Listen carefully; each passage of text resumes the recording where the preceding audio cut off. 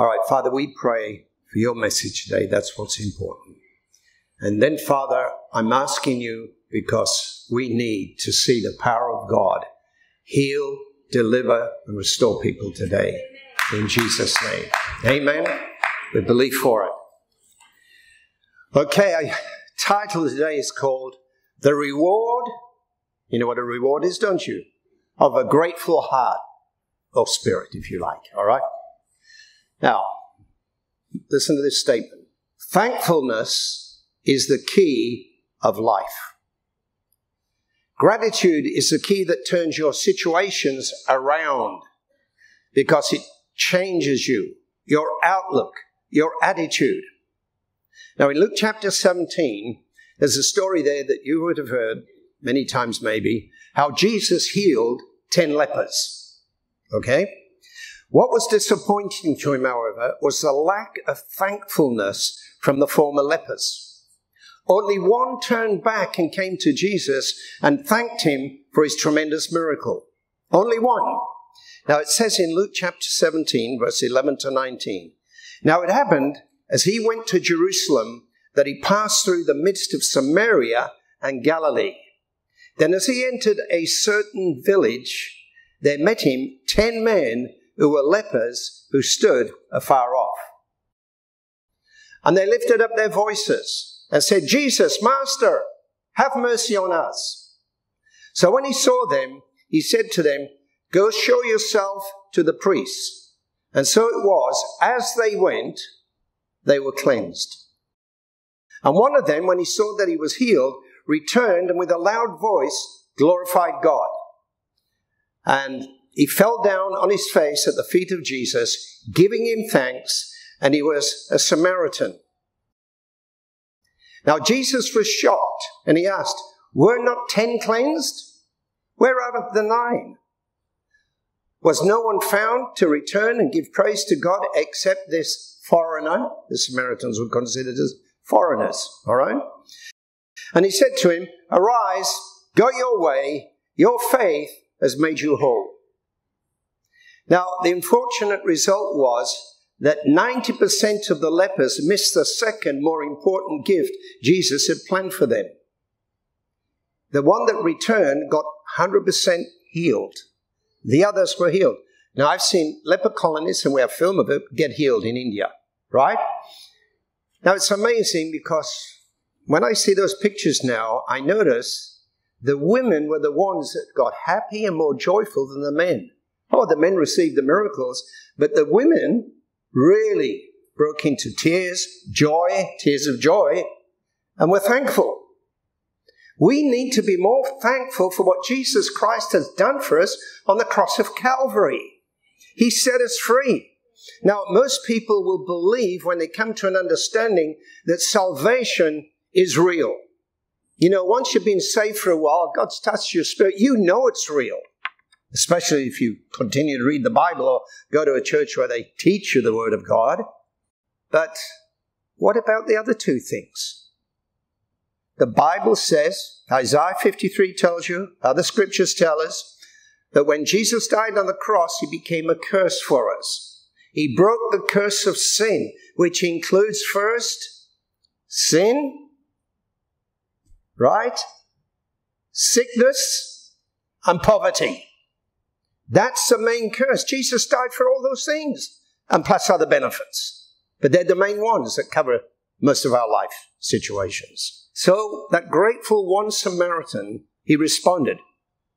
And Jesus said, Rise, go your way, your faith has made you whole. That's interesting, isn't it? Now, the Bible doesn't tell us anything about the other 9 who failed to praise God. Yet it's clear from Jesus' response that thankfulness was the only proper response to the miracle. All right? Now, I'm telling you right now, there is power in a thankful heart. When we talk about your heart, it's not the beat, it's your spirit in there. We have a spirit, the soul, right, and the body. Now, thanksgiving brings contentment. I want you to keep listening today, because if you follow these principles, you'll see your miracles of what you need in life come much quicker. All right? Discontentment dries up the soul. Now, we have so much to be grateful for in this life, each and every day. But reality is that sometimes constant life demands, all the struggles, all the worries, give more room to defeat than a heart of thanks, don't they? Or we sometimes forget, in the midst of being busy everyday life, all the pressures, just to pause and give thanks for all that God has done and continues to do in our lives. Now, sometimes it really is a sacrifice to offer praise and thanks. You know why? We often don't feel like it. Our feelings can be very strong, right? You hear a bit of bad news, a friend or a neighbor, or one of your own family, that hurts. Or maybe we feel like God doesn't really care about what may be troubling us. Now listen, but we have a choice every day to give him thanks. And with a heart of thanksgiving, no matter what we face, we need to realize that God does not just work to change our situations and help us through our problems. He does more than that. He changes our heart, spirits.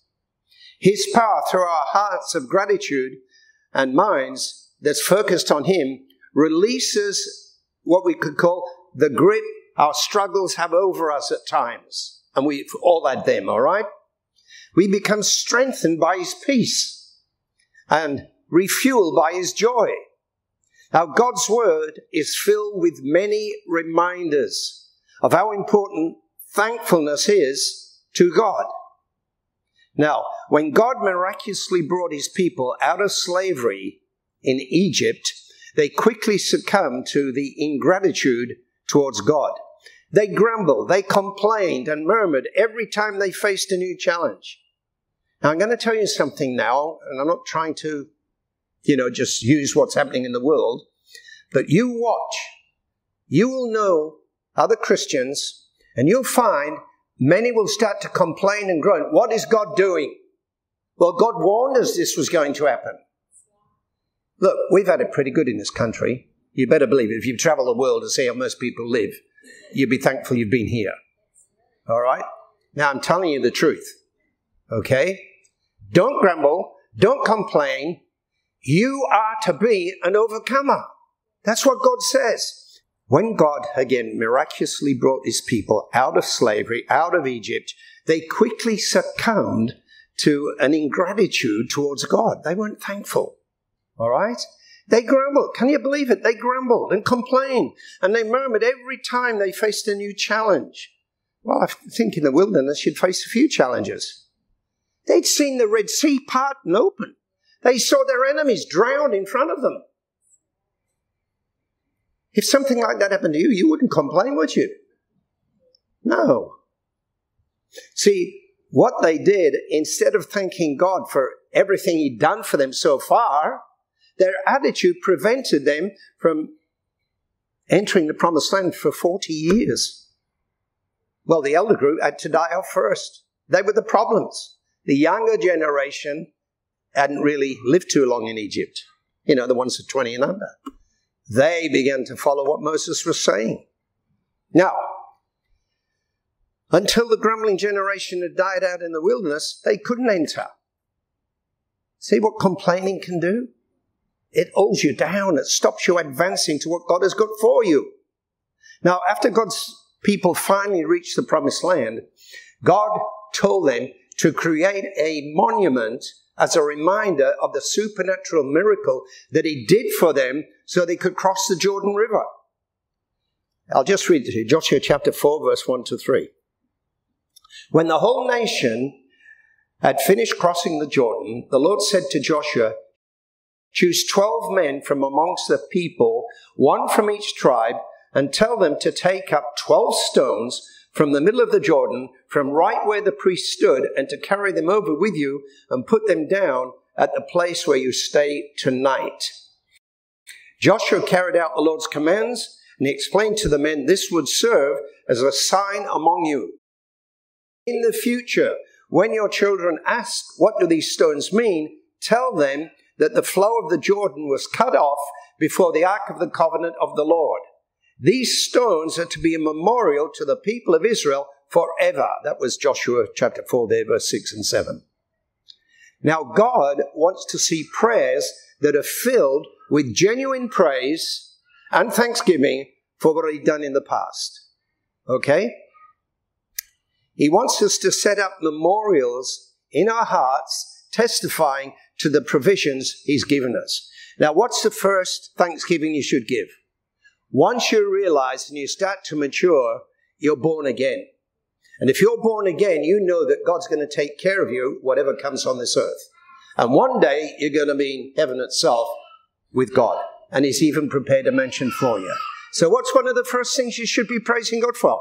Hallelujah, I'm born again. He's forgiven my sins. I'm a new creation in Christ Jesus. Hallelujah, glory to God. Chandra bakarate. You see, it's time the church said, oh, we believe in the Holy Spirit. Well, do something, use it. Use it now. Because when you get before Jesus, you will give an account of what you've done with the blessings of God. Well, I went to church every week. Big deal. We should come to church. We should come to hear the word of God. Then we should be filled with the Spirit. And when God gives us an opportunity, get somebody saved. Witness to someone. Pray for them. Lay hands on them. Don't be embarrassed. You can't heal anybody, but God can through you when you believe. This would change our nation. It will change the Gold Coast. Change Australia. Can you believe it? God wants to see those genuine prayers. He wants our spirits to be filled with gratitude for His blessings. He wants to set up memorials in our hearts, spirits, of the good things that have happened in our life. I'm sure at stages He must have made provision for you somehow. Amen? That you're aware of. See, God doesn't want to be taken for granted. He does not just want to be given our list of wants without any true desire to know Him. But we're full of wants all the time. Oh, Lord, I need this, I want that. Listen, when God answers our prayers, it strengthens our faith in Him. It helps us trust in His word. And it's an expression of His love for us and His commitment to His word. Imagine how He feels when we respond to His grace and love and mercy with indifference. All right? When we face difficult times, and we're going to face some, we often become blinded by our problems and forget how God has always provided for the solutions to our past troubles. If you've been around for a while, okay? God wants to see that His past aid did not go unnoticed or unappreciated. He wants us to come to Him confidently, in prayer, gratefully acknowledging His past miracles. Amen? And we have spent time in praise and thanksgiving. We can then ask Him again, help us so that our blessings can glorify Him. Amen? Now, let's cover what a grateful heart can do. All right? Number one, it gets our eyes off ourselves and helps us to focus back on God. Amen? It takes our attention off our problems and helps us instead to reflect on, to remember the goodness of His many blessings and His wonderful promises to us. Health, healing, wholeness, prosperity, answers to whatever need we have. But if you don't water your faith confessions with praise and thanksgiving, your focus on the problem will continue to dominate your thinking. If you don't redirect your focus, the problem sometimes can consume you. Have you seen friends? Some of you may have been like that once, consumed with all the problems. Amen? See, I can speak from experience. I'm not going into a testimony. I've been shot at 3 times from 3 feet away. A guy dropped on the floor, nearly died. I had to pray for him while his bandits surround him. Surrounded by 18 people. Okay, you can go. How would you like that? I know God's real. See? Now, you gain experience as you go on with God. I'm not suggesting you go places and get shot and all that stuff. No. What I'm saying is be real in your personal life now. Okay? In everyday life, that's what counts. That's why you lay the foundations.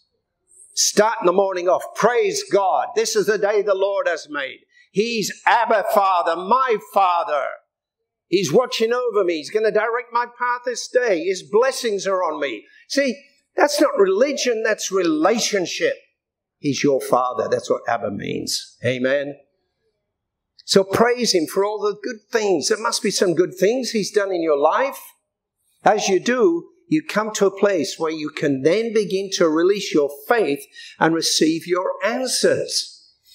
All right, next one. Number 2, praise reminds us we're not in control, but that we serve a mighty God who is in control.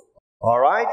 It'll keep you in a place of humility and dependency on Him as we recognize how much we need Him. Praise God. All right, number 3. It helps us to recognize we have so much to be thankful for. Even all the little things, they're important, which often we may forget to thank Him for. All right? But they really are the biggest, most important things in this life. It reminds us that God, let's say, is the giver of every good gift. All right? We were never intended to be fully self-sufficient in this life. A grateful heart reminds us that ultimately God is our protector, provider, and that all the blessings and gifts are graciously given to us. Why? To use by His hand and direction. Now, number 4, a heart of gratitude leaves no room for complaining. We've got to get over the complaint, oh, this is not good. You've got breath, you've got life, and you know where you're going if the breath stops, okay?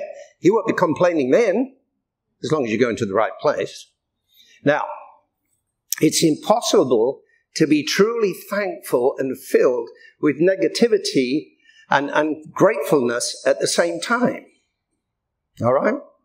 Next, number 5, it makes the enemy flee. Now, the forces of darkness, I can assure you, cannot stand to be around spiritual people that give thanks and honor to God regularly. All right? Our praise and thanksgiving will make them flee. Okay?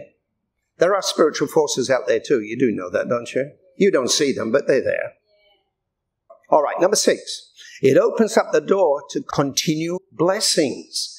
Now, we all want blessings, don't we? Of course we do.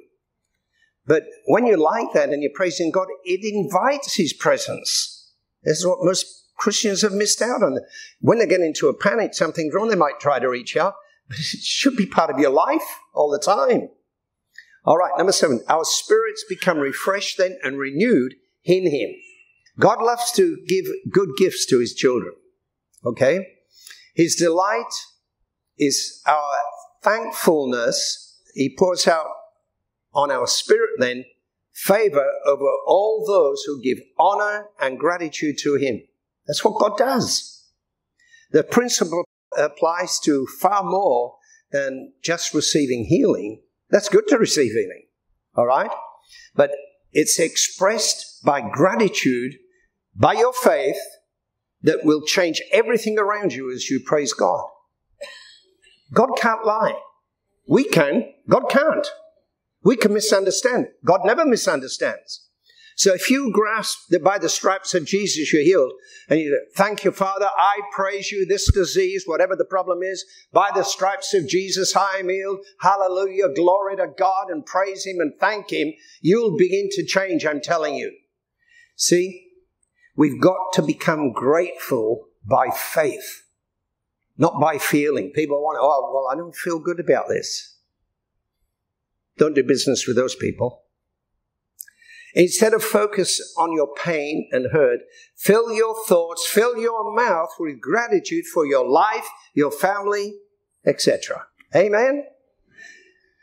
All your friends, too. And for every good thing that arises in your spirit. Now, the moment you begin thanking God for all that is going right in your life, you will be well on your way out of the problem. Amen? You don't dwell on the problem, you dwell on the solution. and you praise God, He's getting you out. His job is to raise you up. Express gratitude then by faith. That will change everything around you. It can change your circumstances. Amen? Let me tell you a real miracle. I've never told this one here before. I was in prison at one stage. And, some of the cells have 4 people in. Usually they're the ones getting to the end of their time or just short sentences. And there's a guy got saved, was in one of these cells. And he'd really got saved. And he went on with God when he finally got released. But 2 of the guys in that cell decided they were getting out. So they started cutting through the wall, Had a cabinet in front of it where they had their little lockers and things. But they didn't make it properly. And so the next day, when the guards came around, they expected to get out that night, but they didn't. Well, you know what's going to happen then? They're all going to get sentenced, get extra time, and get at least 6, 12 months extra time. And then all your benefits are gone too. You end up in a worse situation. And he came out, and we were on, when you first came out, you got rid of your rubbish and everything. You lined up before breakfast. And he said to me, Steve, I'm in trouble, mate. I said, why? What have you done? He said, well, the guys in my cell, they started cutting out. I told them I wasn't interested, but you can't interfere. That's what they're doing. And he said, I think I'll be disappearing. We'll all be getting in, punishment and down what we used to call H division, H for hell. 19 hours locked in your cell every night, day. Yeah, bad. Anyhow, they came out. They sent everybody back to their cells before breakfast. They were doing a full search then, everything. Now, in those days, we used to have these little things over your head, little speaker things, that crackle all the time. And, that's when the radio or whatever they allowed you to hear came through. And I thought, I need to encourage him. I need to pray with him. I didn't get a chance. I'm going to pray with him. And so I picked it up. Now, normally that's, once you're out your cells, those are locked off. They're turned off, whoever turns them off, right? And I said, Doug. He answered me immediately. Now, he was many cells away from me. Isn't that amazing? I said, I'm going to pray for you. I'm going to believe God is not going to, those guys will be honest and tell the truth that you 2 in that cell weren't involved in what they were doing. All right? And I prayed with him. Do you know what happened? The 2 guys fessed up that, he had nothing to do with it. Him or the other guy. Saved him from he only had a few months left to get out. He would have been in for another year or 2 years or something. See what I mean? Now, I'm telling you that only for one reason. I've been through impossible situations where it seems there's no hope, that God can do nothing, but God can. And I can stand before you today and say, why I'm strong, and I'm not your average preacher, that's for sure, because I am strong. And the reason I'm strong is God delivered my life. He got me out of jail. I've traveled all over the nation, those flags. You know why? I have no record. How can that happen? That's why 60 Minutes chased me. That's why all my enemies chased me. Did everything. But I'm standing before you. 50 years later from when it started, I'm here, no sentence, travel the world everywhere and seeing God bring revival around this world. Hallelujah. And I'm telling you, if I can do it, and I was hopeless, you can do it. And you've got to start believing God to move in your life, and you'll find He will move in your life. Amen? That's the truth. I got born again. I'm a new creation in Christ Jesus. That's the difference. Are you real? Have you got born again? Because you're not your old self if you have. If you're going with God. Hallelujah. Seen 6 people raised from the dead. Seen 3 leper colonies get healed in India. Seen God move so mightily in Eastern Europe when the Berlin Wall went down. I was the only one that went in straight away. My wife did encourage me to go straight away. I don't know if she's getting rid of me, but she did. Hallelujah. It was a good thing. I'm trying to encourage you. Believe what I'm saying to you today. It's amazing what God can do when somebody surrenders and commits their life to God. In Jesus' name. Amen. See? We've got to learn to express gratitude by faith. And it can change everything around you. But the principle is you've got to start doing it. If you think about it, we only have two real opportunities in times of extreme pressure. These options are to focus either on the problem or the gratitude. You cannot do both at the same time, all right? Now, I'm not saying the challenges will be over when you start filling the atmosphere with shouts of praise and thanksgiving, okay? In fact, once you begin praising God with purpose, you'll become a prime target for the devil. Now, why? Why would the devil do that? See? Because when you begin operating in gratitude, he'll try to stop you. He doesn't want you to get the success. He'll use only the tactic he possesses. He'll try to steal the word out of you by stirring up your flesh. Now in Mark chapter 4, verse 16 to 17, it tells us this.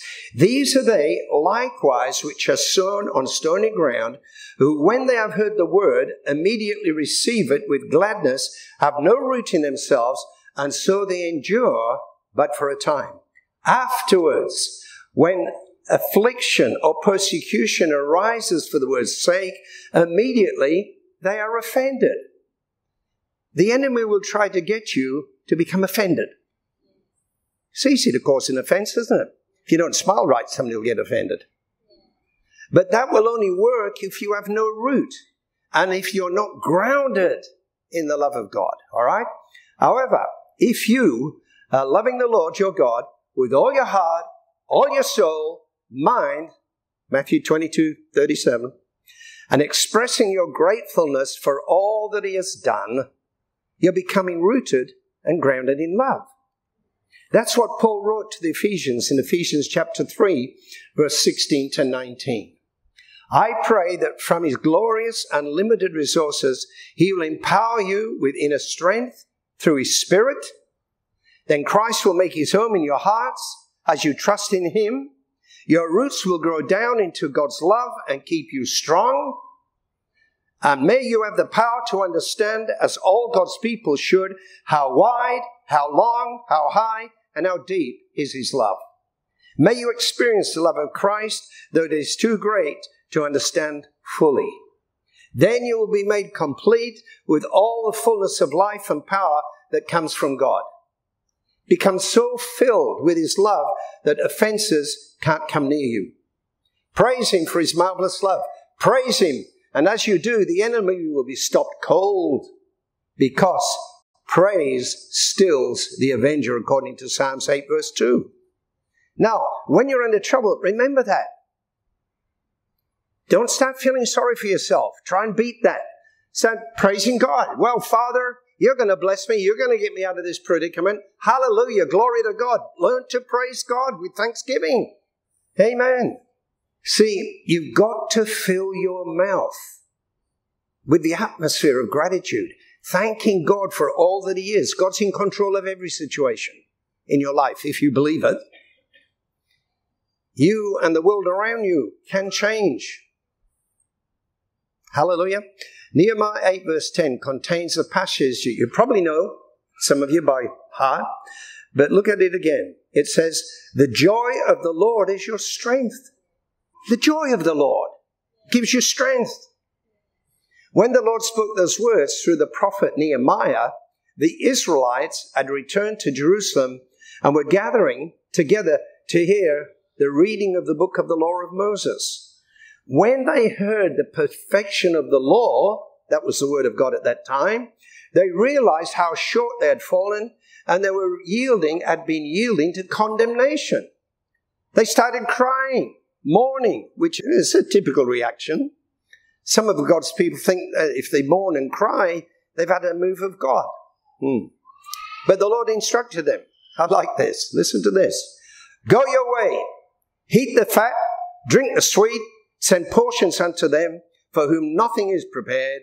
For this day is holy unto our Lord.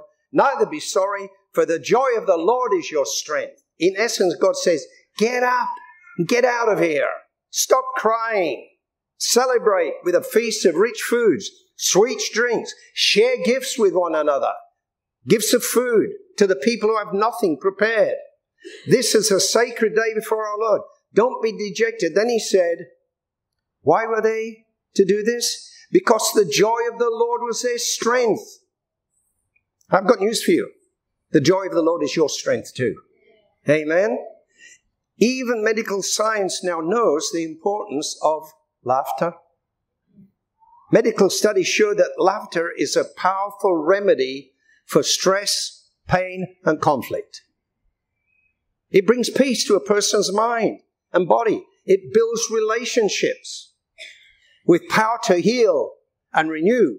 The ability to laugh easily and frequently is a tremendous resource for surmounting problems. We'll all face problems at different times. So it'll enhance your relationships and support both you physically and emotionally in your health. Now, laughter relaxes the body. Did you know that? Did you know good laughter is good for you? It's true. It relieves physical tensions, stress, for up to 45 minutes, they say. Now, I want you to laugh for 5 minutes. No. Then you'll be really happy for the next hour. Okay, see what I mean? Now we say, oh, come on, Steve. No. These are facts, not I made it. These medical facts. See? It boosts your immune system. Triggers a release of endorphins. The body's natural feel-good chemicals, doesn't it? We all want to feel good, don't we? All right. It protects the heart by improving blood vessels functions. Now let me ask you, is it really so far-fetched for the joy of the Lord to be your physical and emotional strength? Of course not. Amen? Remember, the joy of the Lord is on the inside of you. When you rejoice and you can laugh by faith, you tap into the true joy and resist yielding to depression and fear. They're enemies from the devil, all right? We've got to learn to resist and yield. Two of the most important things we can learn are what to yield to and what we should be resisting every day. Now, there are Christians yielding to things they should be resisting, and resisting things they should be yielding to. Millions of Christians yield to depression, fear, and strife. Now, a lot of people are afraid what's going on in the world. Well, if you're a born-again believer and you're saved and you're filled with the Spirit, if you are, either way, you should be rejoicing because God has already promised us. He's told us what's going to take place. And He's telling us, before it gets really bad, some of us are going out of here. I want to be one of them. Amen? I'm sure you do. Listen, you can yield or resist according to God's word, so you're going to know His word, and prevent the devil from getting a foothold into your life. Depression is one of the enemy's favorite weapons, and he does his best to wield it against believers. Now, you can be in a church meeting anywhere you go, surrounded by faithful believers, get full of the word, then you go home and you get into strife for 30 minutes. You sit down and you yield to depression. Something happens. It's like someone pulled out the plug. Understand? And all the strength and the life that you received from the meeting you'd been in an hour or so before will run out of you and you'll be as weak as water. Whenever that happens, or when your peace and your joy are threatened in any way, remind yourself of this verse. The joy of the Lord is my strength. Say that a few times. That's what you should do, all right? That's how you'll stir up your faith. You speak it over yourself. The joy of the Lord is my strength. The joy of the Lord is my strength. The joy of the Lord is my strength. Hallelujah. Glory to God. See, you will get carried away a little bit. That's all right. God wants you carried away in the Spirit to Him, praising Him, giving Him glory and praise. It's very important. You see, at school we had to go to a traditional church, Anglican when you live in England. And I remember going there. It was the most boring thing as young people I'd ever seen in my life. Glory to God. If you look like you're happy, it's like you're a sinner. No, come on, I'm being honest. To people who are not converted and don't understand, it's bondage. They even speak like you're putting you in bondage. Amen. That's all. So don't yield to depression, heaviness, grief, self-pity. Resist it with every fiber of your being. That's what you should do. Amen. Your ministry, your marriage if you're married, your health, general well-being, depend upon it. Now you may be thinking, I already know some of those scriptures. I've heard that before. But if you are still yielding to depression, strife, or fear, then you don't really believe it. Your actions will prove whether you believe it. Amen? When the devil attacks, God doesn't look down from heaven and say, oh no, oh my gosh, what's happening? No, He doesn't do that. Psalm 2 verse 1 to 4, God gives His response. Listen to this. Why do the heathen rage and the people imagine a vain thing? The kings of the earth set themselves, and the rulers take counsel together against the Lord and against His anointed, saying, let us break their bands asunder, cast away their cords from us. He that sits in the heavens shall laugh. When it looks like Satan is about to run over you, God laughs.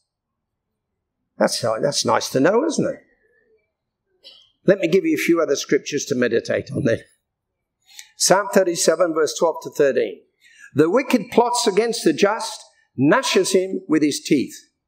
The Lord shall laugh at him, for He sees that his day is coming.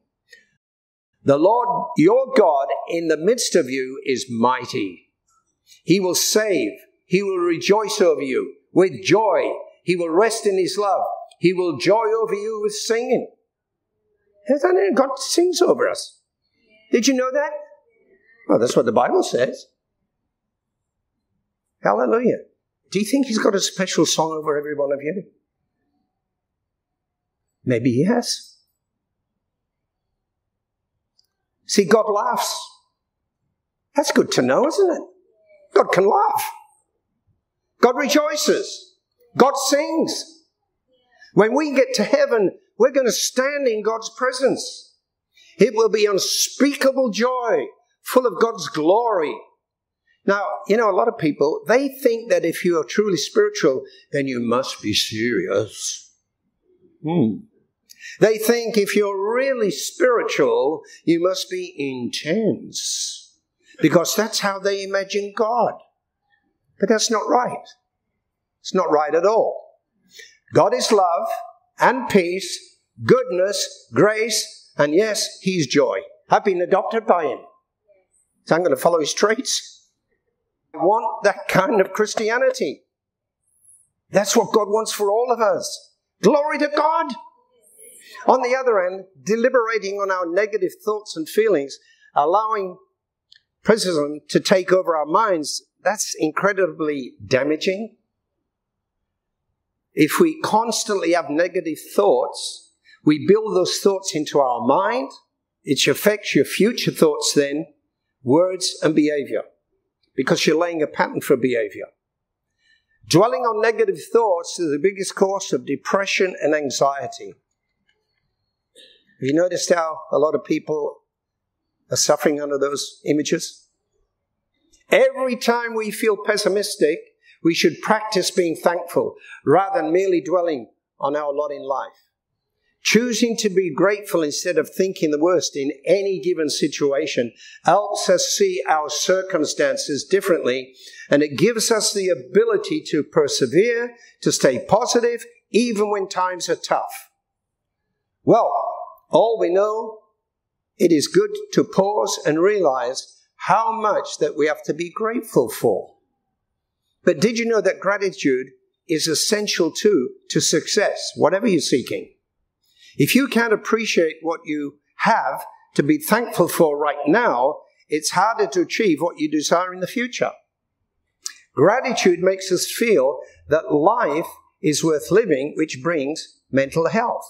All right? Just trust God. He'll help you to bounce back through anything that's coming. He wants us to be victorious. Okay? Gratitude is therefore essential to overcome difficult circumstances and achieve success in every area of your life. Now, we all go through hard, challenging seasons. These times are often called the midnight hour. Remember Paul and Silas? They had a midnight hour.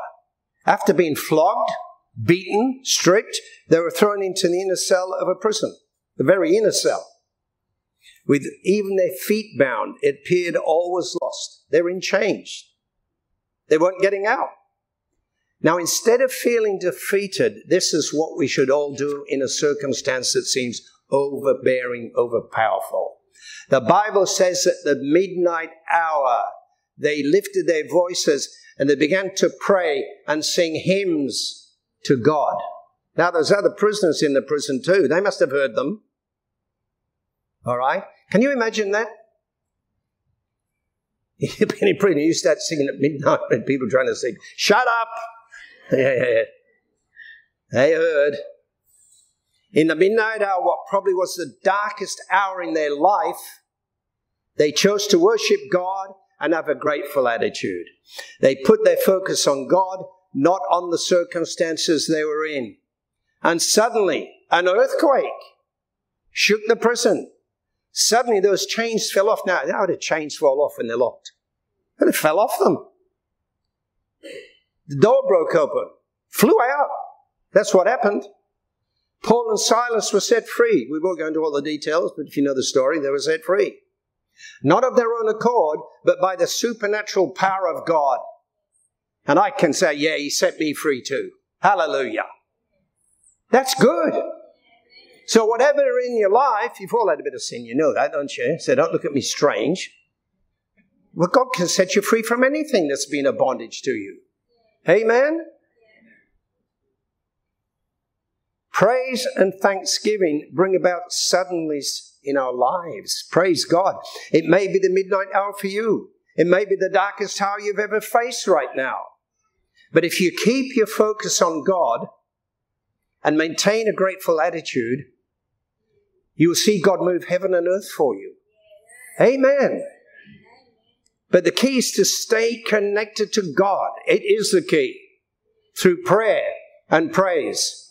Keep your trust in Him because He will strengthen you. He'll bring you to victory.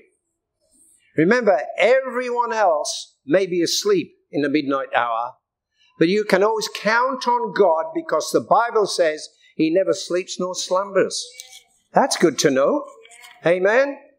If you want to experience no good thing being withheld from you, then you have to stop complaining and start thanking God for what He's already done in your life. You say, well, I'm not too sure what He's done. Well, He got you saved, hasn't He? He's given you eternity. He's got a mansion for you. You're going to be above and not beneath. You're blessed forever, eternity. It's just a short stay here compared to eternity. It's not even a blink of the eye. Come on. We've got to get real and thankful in our hearts for what God has done for us. Amen? But you must stop complaining. Thanking God for everything in your life. I don't care how small it is. That's where you start. How could any child of God possibly think they're going to receive God's best in their life when they're constantly complaining? Have you brought up kids? You don't like to hear them complaining all the time. Oh, I don't want to go to school today. I don't want to do this. I don't want to do that. Yeah, understand what we're saying here. Complaining is just really a bad habit. That's all. All it takes to change a decision is to stop complaining. You've got to make that decision. Stop majoring on what you don't have or what is not happening. And start being more grateful for what God has already done in your life. Replace all the complaining with gratitude, being thankful to God. Colossians chapter 2, verse 6 to 7 say, as you have therefore received Christ, Jesus the Lord, so walk in him, rooted and built up in him, established in faith, as you've been taught, abounding therein with thanksgiving. See? We're to abound with thanksgiving. Another translation says it this way, overflowing with gratitude. You might not be exactly where you want to be in your life right now, but you still must have something, somewhere to be thankful for. The Bible says, let everything that has breath praise the Lord. No matter how bad your situation is, you do have reasons to be thankful, don't you? Amen? Thank God for your healing before it manifests. That's the key to divine healing, I'm telling you now. Thank God for your salvation. Thank God for all the promises in him. They're all yes and amen. Hear that? They're all yes and amen. And you get one? If the Bible says that God neither slumbers nor sleep, that means he works the night shift. That's good to know, isn't it? He's listening. He's working on your behalf. When you believe you receive, then you begin to praise God for the answer. You thank God that it's done for you. Thanksgiving and praise involve more than just speaking lovely words to God. There is power in the praise of God. Praise was ordained by God for a definite reason. It serves a purpose. It's a weapon we use in calling a halt to Satan's maneuvers. And he does maneuver around, doesn't he? Psalm 9, 1-4 says, I will praise you, O Lord, with my whole heart. I will tell of all your marvelous works. I will be glad and rejoice in you. I will sing praise to your name, O Most High. When my enemies turn back, they shall fall and perish at your presence. When your enemies are turned back, not if. He didn't say if, right? He says they will. That tells me whatever adversity is challenging you today, begin to praise God. Exercise this vital weapon in your warfare against Satan and all of his forces. Your enemies will have to turn back. Sickness and disease will be repelled. They have to turn back. That's good to know, isn't it? Praise God. Medical studies show that the more grateful people are, the healthier they tend to be. Remember, the God of hope fills you with all joy and peace in believing, that you may abound in hope by the power of the Holy Spirit, Romans 15:13. And the peace and the victory that Jesus bought for you will be yours. Amen.